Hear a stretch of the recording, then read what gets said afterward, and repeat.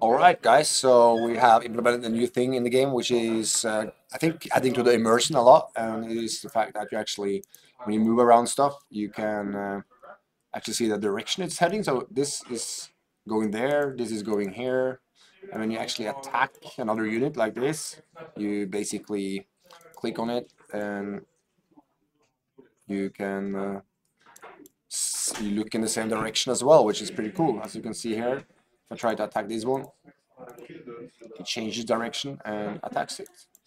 So I think that makes it a lot more immersive, and I hope you guys enjoy it. In our next update, it will be there, so try it out yourself.